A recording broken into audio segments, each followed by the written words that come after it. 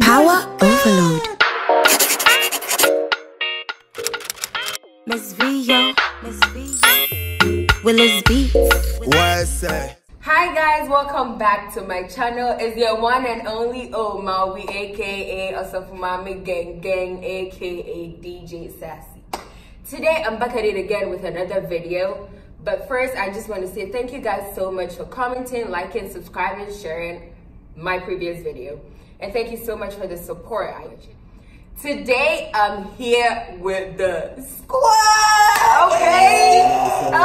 As you can see in the title, we're going to talk about life, living in Ghana versus living in America. And we've all lived in Ghana at a point in our lives. So first, we're going to introduce ourselves and let's get into the video.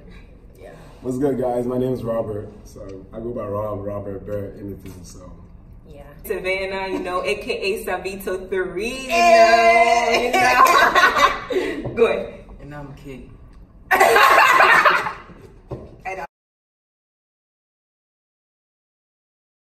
So I guess I'm gonna go first. I've lived in the US for, let's see, I think a little over 6 years now. I came here when I was 16 and I just turned 22 a few months ago. Yeah. I lived in Ghana for 17 years and I came here literally a week before I turned 18. So yeah, I've lived here for almost 4 years. Okay. I've been here for 8 years. I came here in 2010 when I was 13 and yeah. That's it? Yeah. Yeah, I've lived here for about 5 years. And I've lived in Ghana for 18 years. Okay. Yeah. This place is cold. That is what I thought. Yeah. No, lucky. I thought about there was no homeless people in America. No, me too. Your first impression. So when you got here, you thought there was no homeless people? There was no homeless. American. I mean, for me, I just thought everything was just different. It didn't hit me for a couple of days before I realized that I was in a different area because the smells are different. We're not talking about the Kaneshi Gata smells or whatnot. None of that. The smell is different. Everywhere just smells good. You know what I'm saying? There's not a bad area. So it took some time to get accustomed to, but when I first got here, I mean, I kind of felt like there's a place I needed to be. So. Yeah. And not every Bronx kind of smell like. Okay. We're not going to talk about the Bronx. Okay. There's some places that really stink. Right. Okay. I'm probably sure there are places in Maryland that stinks too. Right. But not saying that everywhere smells good. I think my first impression, I don't know, but when I got here, my brother and I were switching so that if one person would stay inside and get warm a little bit and want to look up to the things at the airport because it was so cold. And my first snow, I didn't react to it. I ate my first snow. I didn't go out. I didn't react. I just didn't care because no matter what, I'll see snow all the time. Right. So I didn't. Caramel. They'll be like, no. They ask me, do you mean caramel? I was But it's the same thing. Yeah. Oh my goodness. Yeah. How great job. Yeah, so I mean, for me, I felt like the language is gonna be a little bit of a barrier for me. Although I'm good at languages, so I typically try to speak faster so I can get rid of the accent quickly. Oh yeah. So I mean, if you guys have noticed, I'm always trying to go up on a 10. I'm always trying to speak fast so that people don't hear. People still try to catch. Because we all spoke English in Ghana. Yeah. So it wasn't kind of hard, it's different if I was coming from a francophone country. But I spoke English in Ghana. The only difference was it was how people pronounce things here. And so it took a while, but even now I can't pronounce some things. I remember one time my friends and I went to Fridays and I had to order something. I still can't even pronounce that word. I don't know if it's Cajun or whatever. Cajun. Yeah, but I said Cajun. One thing with the language, since the British English, which is and in American English, they have different spellings. Yeah. So when we went to school, it had to be a lot of things that we had to change. So many things. And, you might know it, but it's just going to mark you wrong, and then you have to come back home and then you do that one to try and correct yourself. So I know, right? I was like, open your boot. They were like, there you go. Trunk. And then one time I was like, I'm the queue, and there's what's a queue? But it's talking about the line, Or call it go slow in Ghana. Here is traffic.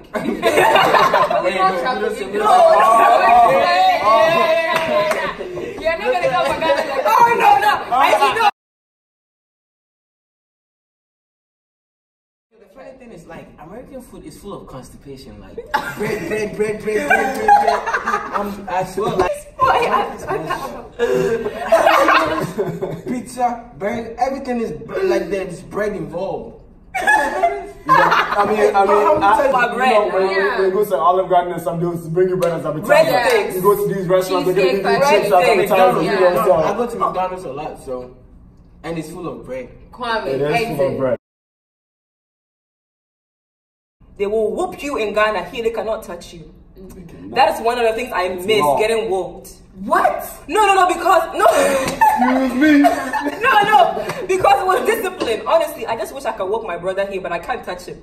I hook my brother. Okay, sometimes.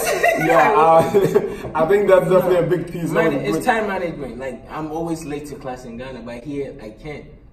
In Ghana, like, assembly wasn't necessary. Who did you go to? I forgot.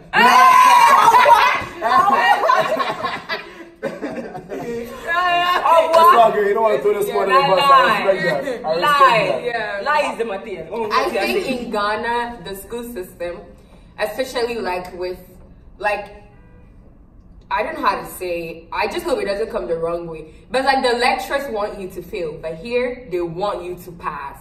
Like, they are like, send me an email, come to my office hour, like, I'll meet with you after class, you know, things like that. But like, Ghanaian lecturers don't care, you know. And like, I never liked math in Ghana, but I came to the US and loved math. It's how they teach us, you know. Exactly. I would pick the school system here over Ghana because I feel like the teachers have time for us. They feel like it's their job. Even when you're so grateful for what they've done, they're like, don't mention it, it's my job. I'm here to make you do well, you know. It's like, we pay a lot of school fees, man. Like, yeah, but Ghana still, too. But you know, even in Ghana, even here, we don't pay school fees till like college. Yeah. But in Ghana, we pay school fees, and so sometimes they're not really keen on making us. But like, honestly though, I feel like if I hadn't gone to school in Ghana, I would have, my whole mentality about school would be so different because the discipline I got in Ghana, that's the reason why I'm doing well here. Because if you look at some of these American kids, hell, they don't care about nothing. I feel like academic wise, here they are really help. But moral life, and I think one thing I want to add to, you know, that discipline piece. You know, when I first went to high school, you know, I was in 9th grade and I was like 16, so I was mature. You know, people in 9th grade are like typically 13, 14. And you know, and mind you, I was in 11th grade, but I was in SS2 back in Ghana, about to graduate like the next year. And you know, so you know, all these kids were acting rowdy, and I'm an adult, so I'm not even gonna join you guys and do whatever. I just, you know, stay on my phone during lunch and stuff like that, you know, whatever. But you know, these kids, the way they talk to teachers, the way they act to teachers, it's crazy. It's crazy. Sometimes I sit there and I stare at them like, if you're in Ghana, madam. You would have said, you are the highness. I shall do what you want. want. One thing I've noticed is like their facial look, or like the way they look doesn't matter. Like, you see like this tall guy with a lot of beard but behaves childish. Have you noticed? But most of the time, they have beard and things like that, but they're 13. I just feel like there's, I remember one time the bus driver didn't believe I was in college. Like, he thought I was like using someone's ID. They still don't believe it, so. Look at this beard. It's not an English. Struggle beard. The Red Sea, you should pat it. But I think, again, you know, in Ghana, with regards to the education system, me personally, okay, everybody might have their own opinion, and I might rub people the wrong way. I think the Ghana system is set to fail people who are not in that pathway. Because again, as Marvina was saying, that's true. But you know, what Marvina was saying, you know, in Ghana, you know, you have to do this and that. I wasn't good at math either. So I knew I wasn't going to go to college because I know I'm not going to pass. I knew I wasn't going to pass. You're not going to math. I knew I was going to pass the WASI or that's what it But Robert is a 4.0 student. That's the thing. As opposed to here, again, as you said, they want you to pass. So when I came here and I started taking math, I was getting A's and I'm like, in Ghana, I was getting, because here they want to make sure that you're doing what you have to do and they're trying to help you, give you assistance every step of the way. Whereas Ghana, we don't have that. And this might be a money issue, you know what I mean? We don't have the resources to provide for, you know, the students. But I think, you know, as a country, we must come a long way. The fact that you fail one class, one of the core subjects, doesn't mean you don't have to go, you know, you can't go anywhere. That's how the system is set. and everybody's noticing your business. Like if I do something, my next door neighbor can like hook me because they said a whole village raises a child. It takes a village to raise a child. But here, no one cares. But even here, I find myself in a Ghanaian community, so it's like everybody's noticing my business. So if I do something right, and like, so first there are Ghanaians around. Somehow someone is going to talk about it. My parents are going to hear about it. Not that like I'm a bad child, but like, you know, if I really did something, somehow someone is going to talk about it. Right. And here is like, once someone is 16, they can work.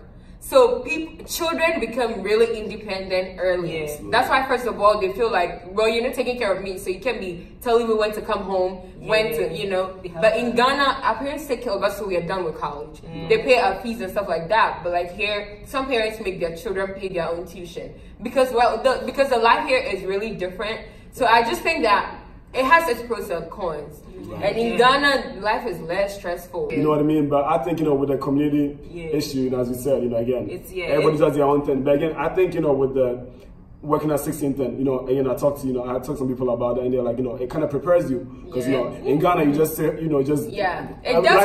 It does. Everybody, you know, your friends do everything for you, and then you're not getting a job, but, you know, you know, here, when you're 16, you can get a job, so you can start learning how to, you know, make money yourself, save, time management, you know, because, again, if you're working, you're 16, you're still going to school, you're still in high school, you're in 11th grade, you know, time, and it just prepares you for the real world. As opposed to Ghana, you know, where, you know, I'm not saying we don't do that, but it's not as, you know, encouraged. You know, we don't work, so like, you know, we are done with school and then, you know, stuff like that. So I think like, have you noticed that space matters in America? Like the space. What do you mean by space? Like I'm saying, like you can't get too close to a person. True. Ghana, people are doing this. My brother, guys and guys will hug and nobody will say anything about it. But hey, that's so gay. Like, you know what I mean? That's true. That is so true. No, but now even in Ghana, they think it's gay. But that's the American mentality. Like that's like really like colliding. I feel like right now, Ghana has changed so much. It has changed so much. It's not the Ghana we used to know. It has changed so much. Even though I left there like 4 years ago or 3 years ago, I know that it has changed so much. Because again, you know, when I go on social media and I see this, and I'm like, you know, when I was there, we didn't have the or maybe I just didn't know. But again, I didn't know YouTube existed in Ghana. I'm sorry, I didn't know YouTube existed in Ghana. But like now, it's like the country's like so advanced. Yeah, it's crazy. I mean, it's a good thing for the country that we want to grow. You know what I mean? So you don't want to leave somewhere and then come back to the same thing. You know, you want to come back and see it doing better. You know, changing, you know, doing something good for itself. So yeah, we support that. Here, the motto is stay by yourself. Don't get into somebody's business or you get shot. Oh, Don't knock on somebody. Like just if somebody knocks on the door, don't open it. Like all these things, like stay in your room and all those things. Ghana, I can do the thing. Ghana, I can go play. But then you like see changes, like when you see like Ghana Goddess, right? Isn't it nasty to you? Like before, it's like it's part of you. But but now, like when you go back to Ghana, you see all this. You see like people sleeping on the floor, on the ground. Like don't you feel some type of way? No. Yeah, I feel like I don't feel some type of way. I don't feel disgusted. Because I just feel like it's circumstance. Right. Yeah, I just feel like people don't have. But when you go to DC, you see all these homeless people. But in downtown, you see like Ghana's Goddess, like choke. Well, of course, but that's like I mean, you all gonna feel some type of way, a little bit, but it's just like even I was here too, and I saw God. I'm super proud of people. The reason I'm saying this, right? Before, when you know in Ghana, right? When I play soccer and the ball falls inside the gutter, right? It's nothing. I'll pick it up. But now it's like when now you're grown. Yeah, it's all America, guy. You know, but I don't think it's America. I think that right now you're grown. Yeah, and you know what? As a public health major, once you grow, you're gonna know. You're just gonna know. If you didn't come in, I wasn't going to say this, Mom. Public health major. You just have to know that, you know, like, I'm not, I have to take care of myself. It's not about you living in Ghana or America. I think there are people who are neat freaks in Ghana. Absolutely. Yeah, I don't think it has anything to do with women. So, Kwame. I'm not hating, but that's just everyone. Hey, Ghana for me is slave queen. Hey, if I go to Ghana, hello, I'll stay in my house. I was Ghana fashion make me look like I don't. Hey, no, honestly, I think we can compare them because if you can dress, you can dress. It doesn't matter where you are. But like, I feel like there's some type of thing. Ghana, and when you go to Ghana, right, and then you dress, people see it as boga, sembi, or like there is just something about your dressing that might be a little different from like how Ghanaians dress. Right. But I don't know. But I don't know. Right now, I don't see the difference. Yeah, me neither. I just feel like again now that it's so bridged together. Again, that maybe this is what I see on social media. You know, social media. I feel like the people on that social media typically dress like us. They dress like us. Yeah. But again. Social media is just a fraction of the people in Ghana. You know, yeah, true, there's gonna be so many people there. So many people that are gonna be where we live, where I used to live, in our neighborhoods. That, so those ones are from the village. Maybe that we know, because like my neighborhood, right? Oh man, why are you laughing? I don't know. Listen. Go here, Okay. Let me talk. So what I'm saying is my neighborhood, right? It's all about brand names. Like it's either Nike, like brand names. Which like, neighborhood? You talking about fashion, right? Yeah. You're talking about, you guys don't know like the difference. You saying it's how you dress, but mine it's all about brand name. Like your brand stands. But let me tell you something. You can wear something that is Gucci and it's ugly. In America, okay, listen. Kanye West has dread outfits with holes. With holes in them. If I wear those, my mom is going to tell me that I look like a villager. But they're so don't wear it. And I it's don't care about brands. People can buy things at Tantamante and then rock it like they bought it. You know what's funny though? My dad, we typically send stuff together like almost like every year, like 3 or 4 times a year. And then one time my dad took like these like cut jeans shorts. And then when they got them, my grandma was like, "Dad, but that's one." I remember one time I wore ripped jeans and my dad said, "Mommy, now jeans are titty. I can't check them." I'm like, no, you cannot come to my family. But also wear those ripped jeans too. Yeah, it's like a thing. All the time about brand names because I'm always listening to brand names. I like all the designer stuff. But I think as long as you're able to mix and match, you can get a brand name shirt. Yeah, but even honestly, here people dress on thrift stores. And they look good. They look pay. I think it has to be. Again, it just has to be how you can dress. So we can't be compared. Yeah. If you're in Ghana and you can dress, you can dress. If you're in America, because there are people who are here that can dress poorly. Like it doesn't matter.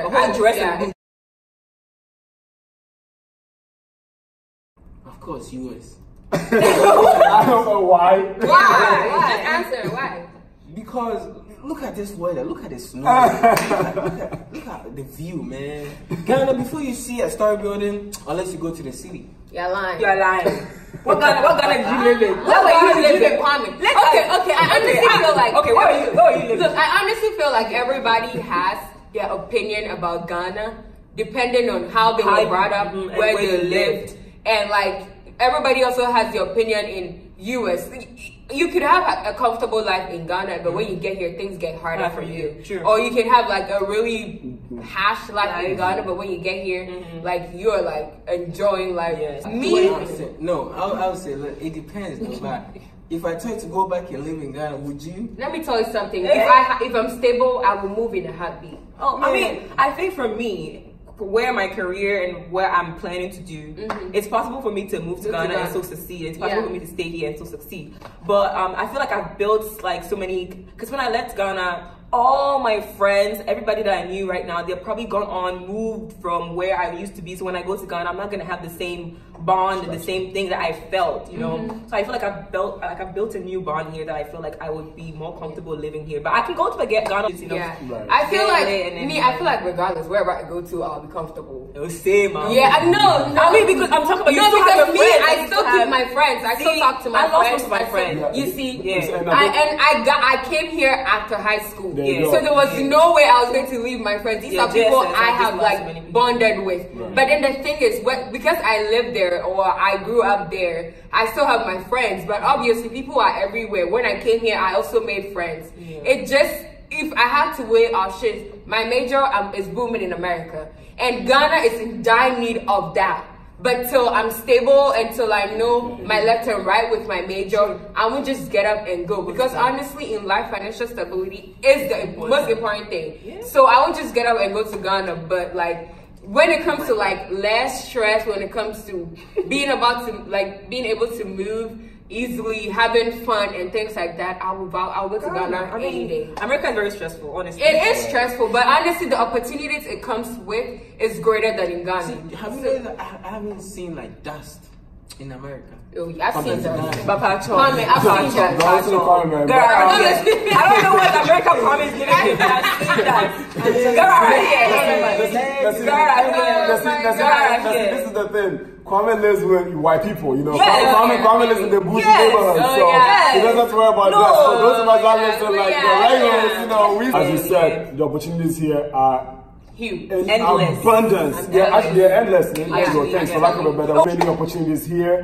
Like you're gonna find something to do. You know what I mean? So it makes the living a little bit easier and less stressful when it comes to that. Just the work that you have to do to get to that is a little bit more. Yeah. So I think again, with regards to time and when you came here, again, this is where I feel like I have to be right now. Because I'm going to school here, I'm getting ready to go to grad school and all the good stuff. So it has to be here. And then maybe later in life, we talk to a lot of the adults, they're 60, before 65, they want to go back to Ghana, you know what I mean? Retirement. So I think that's the thing. They've been working for like a long time here, so I feel like they need that break. 60, you go to Ghana, what are you going to check? Like, this is where you have to, I feel like for me, in my opinion, this is where you live the life and make the bucks, and make the money, so that in your old age, when you leave and go to Ghana, you're just good. You probably invested in so much business that you just will sit home and the money will be coming to you. Yeah, and, we know how the Ghana money is now. Look at the dollar is like 1 Ghana cedis 50 cents. So it's very heavy. You make a lot of money and you take it back. Honestly, for me, I'm thinking about being rich,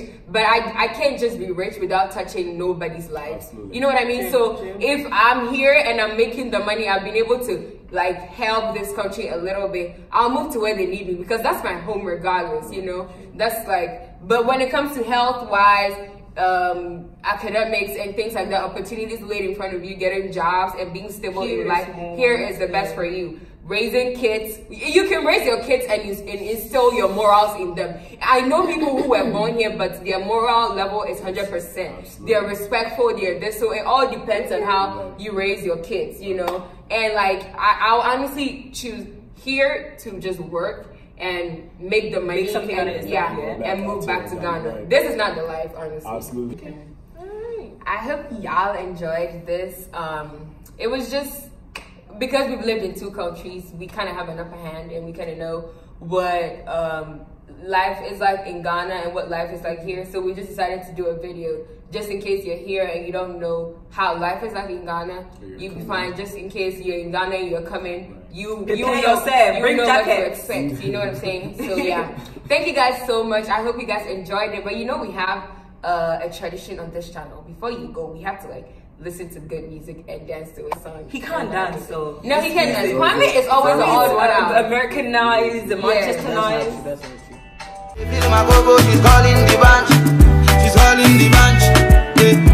As I sleep, I be counting my ceilings. Oh my God, what a feeling. 21st century, so she go tell